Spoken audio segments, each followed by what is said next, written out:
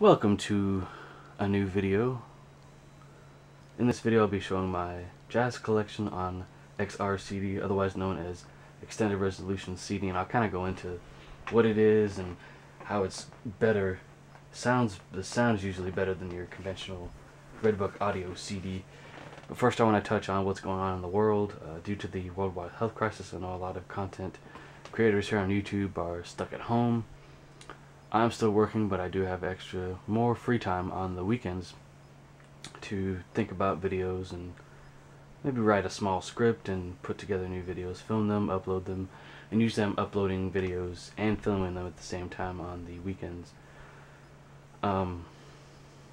So throughout the week I'm usually not filming videos. If I do, it's a couple of short ones here and there, just all depends.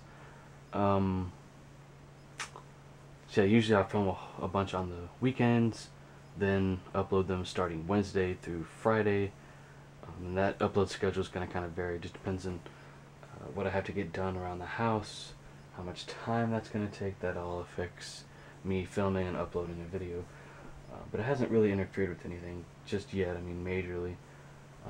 So I'm very excited to have this extra time to make videos. I wish I could film more, but I think I filmed enough for the weekend. Yeah,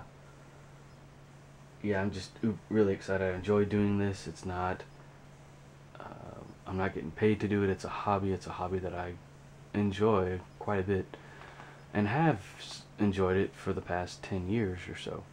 So alright, let's get into the Jazz XRCD collection. Bags, Groove, and Miles Davis with Milt Jackson at the xylophone.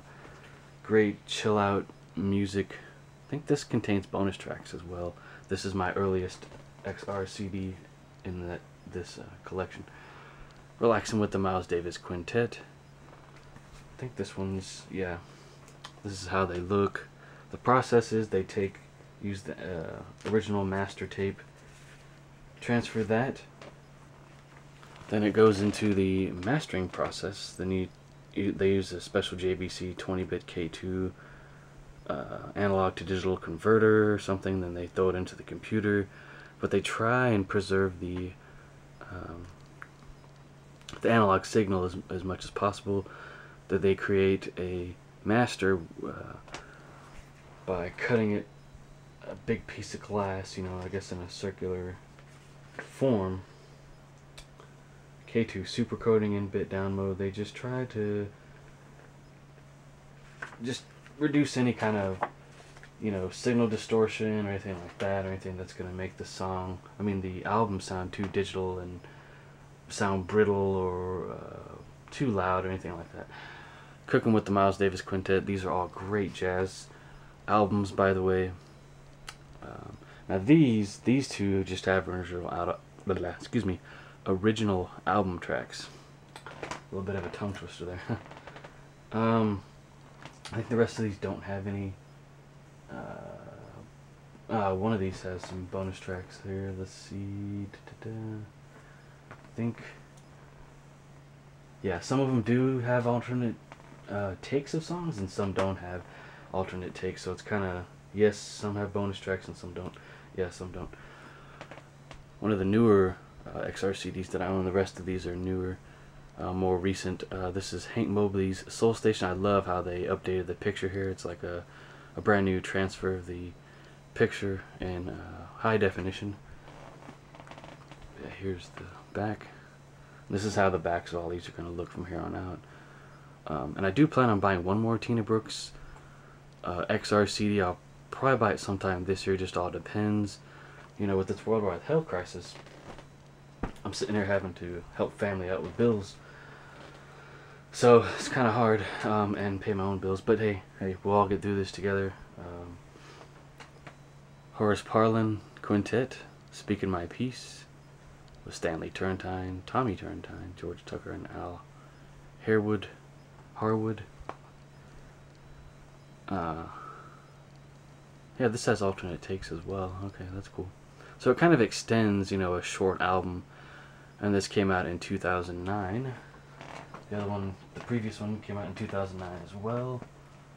I believe these two are newer. But yeah, that Tina Brooks one I wanted for a while, and these are a little pricey, mainly due to what's going into the making of them. So I try and get them when they're on sale, but they're rarely on sale.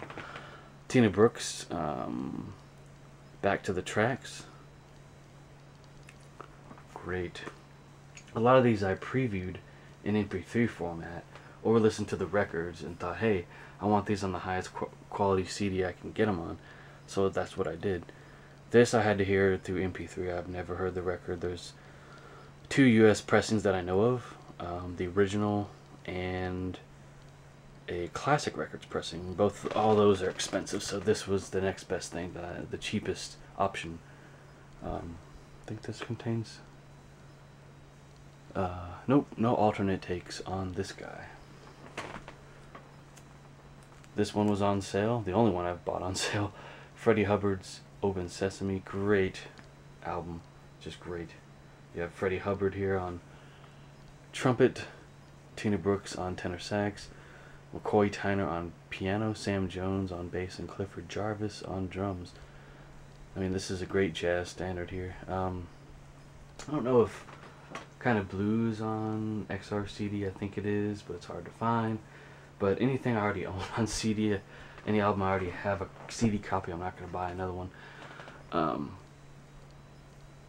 And I have a lot of my jazz I have in audiophile formats, whether it be vinyl or XRCD or Super Audio CD or Ultra CD, or yeah, I think it's Ultra or something like that. That was the old Mobile Fidelity's CD format that they had. But yeah, I haven't opened some of these, and I am going to soon do some reviews of some of these as well. So that is my Jazz XRCD collection, guys. A little small. The collection's a little small, but it will grow in time.